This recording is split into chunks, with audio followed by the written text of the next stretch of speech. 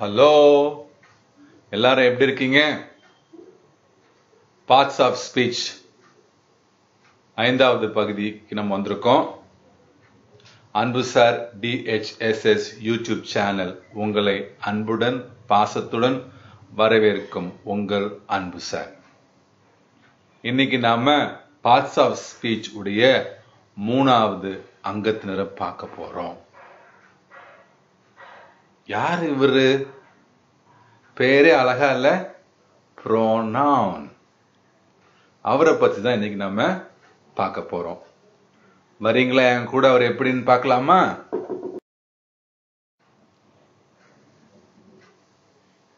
யார் இவரு Pronoun? அவர் வார்த்தைக்குள்ளே பாருங்க, ஒரு வார்த்தை இருக்கு, noun. சோ இவர் நம்ம நவுனுக்கு பினாமின்னு கூட சொல்லலாம். pronoun நம்ம என்ன சொல்லலாம்? நவுனுக்கு பினாமி கூட சொல்லலாம். சோ ஒரு நவுனுக்கு ரீப்ளேஸ் பண்ணக்கூடிய ஒரு வார்த்தை தான் pronoun. A word that stands for a noun is called pronoun. அதான் definition. A word that stands for a noun is called pronoun. ஒரு பேராகிராஃப் நீங்க எழுதுறீங்க. இப்ப ஏழுமலை பத்தி எழுதுறீங்க. எல்லா இடத்துலயும் ஏழுமலை எழுத முடியாது. முதல்ல ஏழுமலை ஆரம்பிச்சு, அப்ப எங்கெல்லாம் ஏழுமலை வராரோ அங்கெல்லாம் நம்ம ஏழுமலைக்கு பதில் என்ன போடலாம்? he. அப்ப ஏழுமலை என்ற நவுனை ரீப்ளேஸ் பண்ணக்கூடிய ஒரு வார்த்தை தான் he. அதுதான் நம்ம pronoun சொல்றோம். Ezhumalai is a good boy. He works hard. அப்ப இந்த he யாரை குறிக்குது? ஏழுமலை குறிக்குது. So instead of using the name Ezhumalai twice, we have used the word he. He is a pronoun, taking the place of the noun Ezhumalai. அதுதான் முக்கியம். நவுனுடைய இடத்தை அது replace பண்ணுது. சோ நவுனுடைய இடத்தை ரீப்ளேஸ் பண்ணக்கூடிய வார்த்தை தான் pronoun. டெஃபினிஷன் புரிஞ்சுதா? இப்ப நம்ம pronoun உடைய டைப்ஸ்க்கு போவோம்.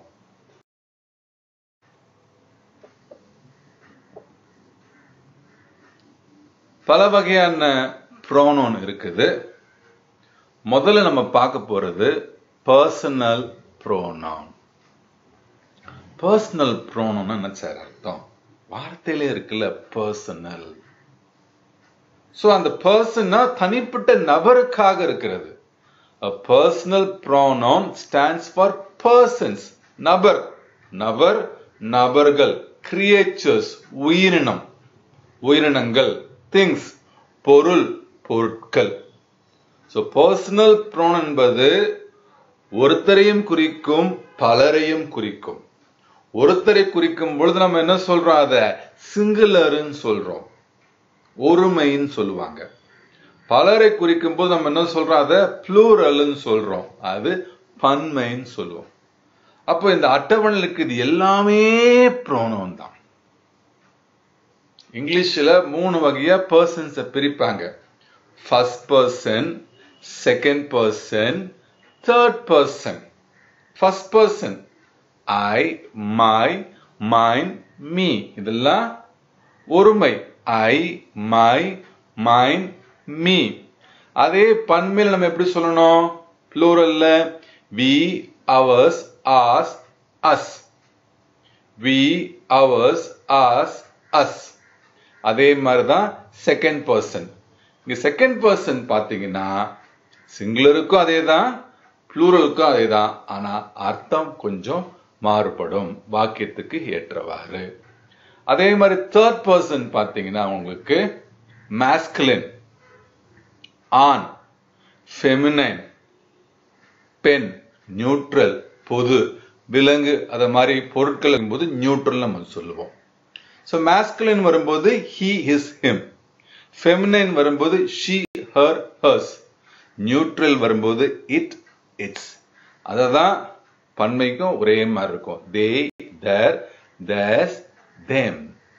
சோ இதுதான் personal pronoun. இப்போ நம்ம பர்சனல் ப்ரோனவுன் உடைய ஒரு சில எடுத்துக்காட்டை பார்ப்போம். இந்த எடுத்துக்காட்டை பார்த்தீங்கன்னா உங்களுக்கு பர்சனல் ப்ரோனவுன் அழகா புரியும். I am happy. We are happy. You are happy. He or she or it போட்டு is happy. They are happy. So ஐயும் வியும் எதை குறிக்கிறது? ஃபர்ஸ்ட் பர்சனை குறிக்கிறது. யூ எதை குறிக்கிறது? செகண்ட் பர்சனை குறிக்கிறது. he, she, it, they third person குறிக்கிறது. இதே பன்மையில வரும்போது it is my happiness, it is our happiness, it is your happiness, it is their happiness, it is them for their happiness. So இதுதான் replacement. இதுதான் replacement. I என்ற pronoun எப்படி replace ஆகுது? மையா replace ஆகுது. we வந்து அவரா replace ஆகுது. you வந்து யுவர் ஆர் replace ஆகுது. he, she, it வந்து their replace ஆகுது. they வந்து them replace ஆகுது. இது எல்லாமே personal pronoun. ஏனென்றால் இதெல்லாம் தனிப்பட்ட நபர்களை குறிக்கின்றது. அதனால நம்ம என்ன சொல்றோம்? இத personal pronoun சொல்றோம். அடுத்து என்ன pronoun பாப்போமா? reflexive pronoun. பேரே அழகா இருக்குல்ல? reflexive pronoun. Pronouns that are formed by adding self or selves to personal pronouns are called reflexive pronoun. So ஒரு personal pronoun ஓட self-ஓ selves-ஓ சேர்ந்தா அது என்ன ஆயிடுது? reflexive pronoun ஆயிடுது. இந்த எக்ஸாம்பிள்ஸ் பாருங்க.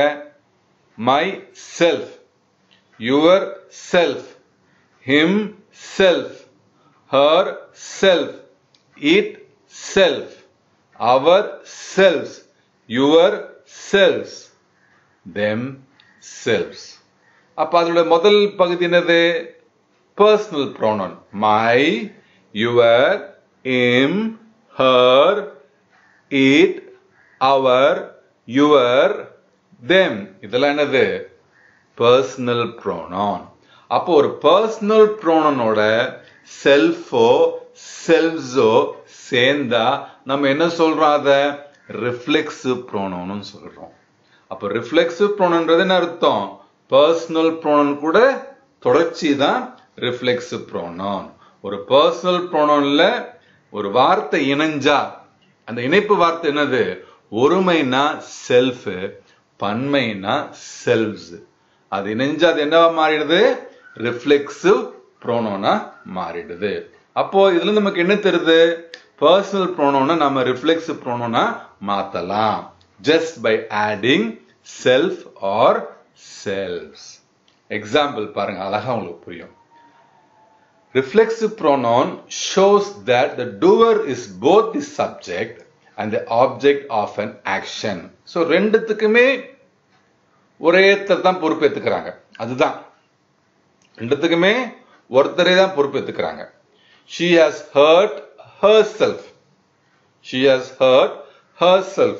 so அவ அடிபட்டதுக்கு யார் காரணம்? அவளே தான் காரணம். so நீங்க முக்கியமா அந்த herself வார்த்தை கவனிங்க.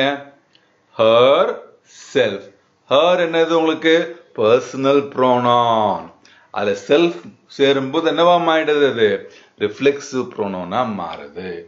they enjoyed themselves. அவங்களுக்குள்ள அவங்க என்ஜாய் பண்ணிக்கிட்டாங்க. அதே வார்த்தையை பாருங்க. them personal pronoun, self சேரும்போது அது என்னவா மாறுது? reflexive pronoun மாறுது. சோ முதல் வாக்கியம் வந்து ஒருமை, இரண்டாவது வாக்கியம் வந்து பன்மை. அதுதான் முக்கியம். பன்மைன்னு வரும்போது செல்ஃப் என்னவா மாறும்? செல்வ்ஸ் வரும். ஒரே சேஞ்ச் தான். எஃப் எடுத்துட்டு விஇஎஸ் நம்ம ரீப்ளேஸ் பண்ணுவோம். Okay,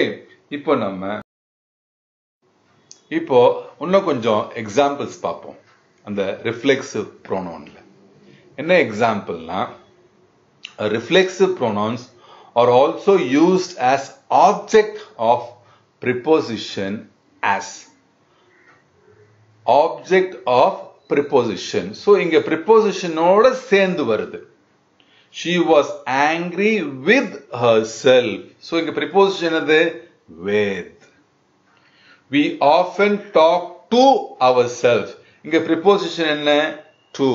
So the reflection pronoun வந்து are also used as object of preposition. Preposition கான object ஆவும் இந்த reflexive pronoun நாம பயன்படுத்தலாம். இந்த ரெண்டு வாக்கியத்தை பாருங்க. with ஒரு preposition, to ஒரு preposition. அடுத்த டைப் பாருங்க reflexive pronounல. Reflexive pronouns are also used with nouns or personal pronouns to give them special emphasis. ஒரு தனி வகையான அழுத்தத்தை கொடுப்பதற்கு இதை பயன்படுத்துறாங்க. The town itself is not very large. The town itself is not very large. அப்ப இங்க townன்றது நம்ம எதை குறிக்குது? noun குறிக்குது. So itself என்றது reflexive pronoun. அதுதான் சொல்றாங்க. They are also used with noun. இங்க town என்ற noun or personal pronoun. கீழ பாருங்க. we personal pronoun. அதனுடன் ourselves இணையுது. அதுதான் reflexive pronoun உடைய மூணாவது condition. So we ourselves serve the guest. The town itself is not very large. The town வந்து noun, we வந்து personal pronoun. So reflexive pronoun எந்தெந்த சூழ்நிலை வரும்ன்றது நாம இப்போ தெளிவா பார்த்துட்டோம்.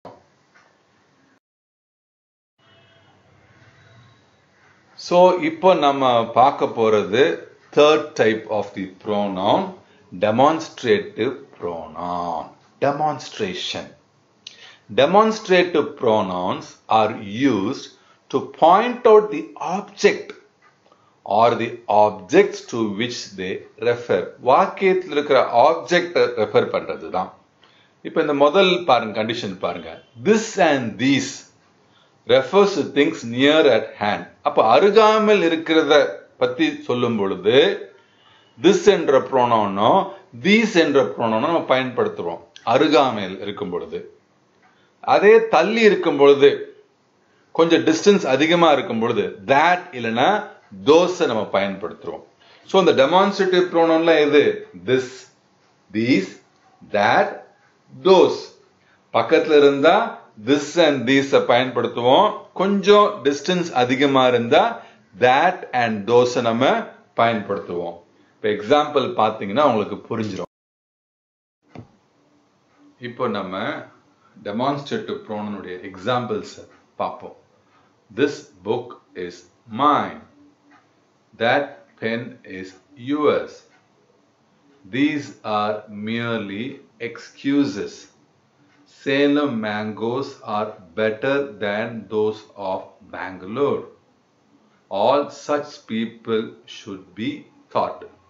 இதுல பாத்தீங்கன்னா this and these. This book is mine. இது என்னுடைய புக்.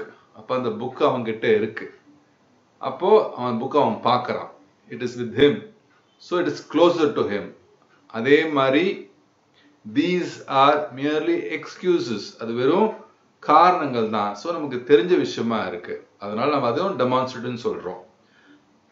அடுத்த வார்த்தை பாருங்க. that, those, such. அதுவும் demonstrative தான். பட் கொஞ்சம் அது it maintains some distance. That pen is yours. அந்த பேனா உன் பேனா மாதிரி தெரியுது. அப்ப இந்த பேனா வந்து பார்க்கிறதுக்கு உன் பேனா மாதிரி தெரியுது. It is not near him. So Salem mangoes are better than those of Bangalore. So Salem and Bangalore, it is not closer. It is far away. அப்போ நம்ம those பயன்படுத்துறோம். So all such people should be taught. அப்போ அந்த நபர் வந்து நம்ம எதுவுமே குறிப்பிட்டு சொல்றது இல்ல. சோ அதுதான் ரொம்ப ரொம்ப முக்கியம். இதுதான் demonstrative pronounக்கான எடுத்துக்காட்டு. I hope you understand.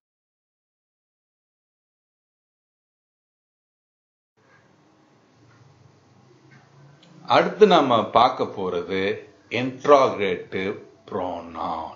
So interrogative அர்த்தம் கேள்விதான். Interrogative pronouns always introduce a question. ஒரு கேள்வியை நமக்கு அது அறிமுகப்படுத்துகிறது. உதாரணம், who is he? Whose is this book? Whom do you want to see? What do you want? Which do you prefer? So இதுதான் நம்ம என்ன சொல்றோம்? Interrogative pronoun சொல்றோம். Who applies to persons about whom the speaker knows nothing. So who applies to person? அது யார் நபரை குறிக்குது? Whom the speaker knows nothing. So அது ஒரு நமக்கு யாருன்னு தெரியல, அத nothing சொல்றாங்க. Whom do you want to see? நீ யாரை பார்க்க நினைக்கிற? அப்ப அங்க யாரை பார்க்கறன்ற போது என்ன இருக்கு? யாருன்னு உனக்கு தெரியல, அதுதான் nothing சொல்றாங்க. Which is used for both persons and things. Which நம்ம நபருக்கும் யூஸ் பண்ணலாம், பொருட்களுக்கும் யூஸ் பண்ணலாம். Which do you prefer? What is used for asking questions about things? So what என்றது என்ன என்ற கேள்வி. ஒரு பொருளை பத்தி விவரிக்கும் பொழுது நம்ம கேட்போம், what is used for asking questions about things? நம்முடைய தேவை வரும்போது, என்னன்னு வரும்போது what do you want? உனக்கு என்ன வேணும்? So இந்த மாதிரி சிச்சுவேஷன் வரும்பொழுது who, whose, whom, what, which இதெல்லாம் interrogative pronoun நம்ம சொல்லுவோம். ஓகே, அடுத்தது நாம பார்க்க போறது அஞ்சாவது type 5 relative pronoun. What is relative pronoun? Relative pronouns refer to a noun going before it and join a group of words that follow it. அப்போ இங்க they refer to a noun. ஒரு noun அதை refer பண்ணோம் before it and join a group of words that follow it. So ஒரு நவுனோட இணைஞ்சு அதுக்கப்புறம் கொஞ்சம் வார்த்தை பின்தொடர்ந்து வரும்ன்றாங்க. This is the boy whom the headmaster gave a pen. அப்போ whom என்பது relative pronoun, அங்க noun என்னது? boy. அடுத்த வாக்கியத்தை பாருங்க. Here is a boy who always stands first. Here is a boy who always stands first. அப்ப இது எதை குறிக்குது? Who relative pronoun, boy. Okay, அதே மாதிரி அடுத்தது பாருங்க. This is the camera which was bought by aunt. So which is a relative pronoun? அங்க noun என்னது? camera. Again, I met Hari who had just returned.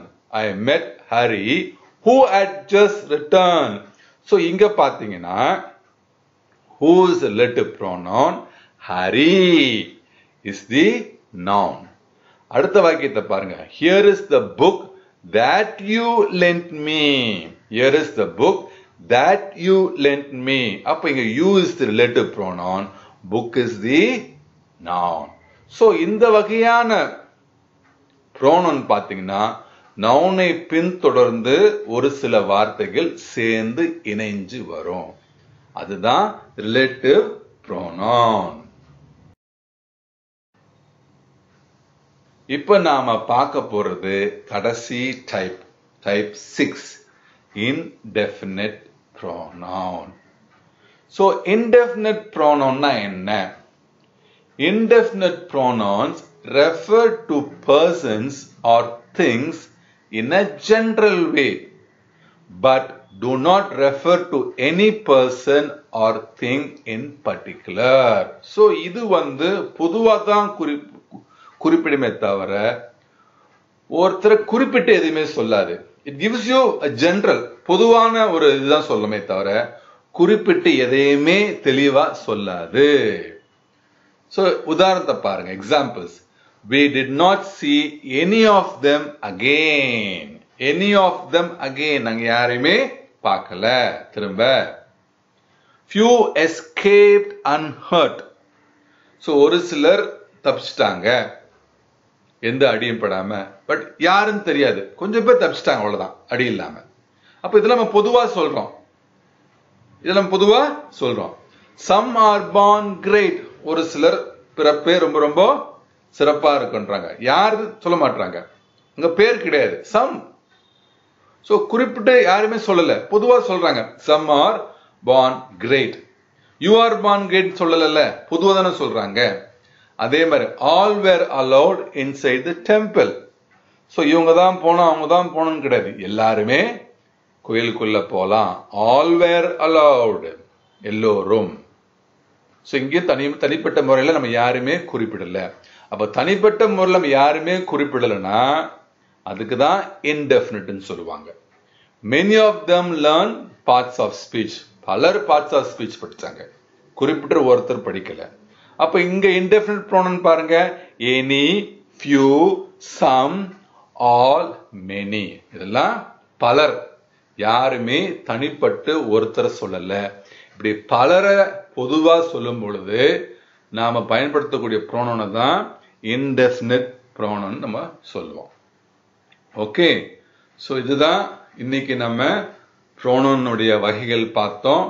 I hope you all understood. ஏதாவது சந்தேகம் இருந்தா கமெண்ட்ஸ்ல ஷேர் பண்ணுங்க. Definitely I will help you out. இதெல்லாம் ரொம்ப ரொம்ப முக்கியம். pronoun உங்களுக்கு நல்லா தெரிஞ்சிச்சுன்னா காம்ப்ரிஹென்ஷன் நல்லா பண்ணலாம், நல்ல வாக்கியத்தை தப்பு இல்லாம எழுதலாம். So kindly just listen to this. These are all very very important for your life. நிறைய காம்படிட்டிவ் எக்ஸாம்ஸ் நீங்க போனீங்கன்னா pronounல இருந்து நிறைய கேள்விகள் இருக்கும். அதனால இதெல்லாம் கொஞ்சம் படிச்சிட்டீங்கன்னா உங்க வாழ்க்கைக்கு ரொம்ப ரொம்ப பயன் தரும். Thank you students. Thank you so much for listening. Have a great day. Take care. God bless you.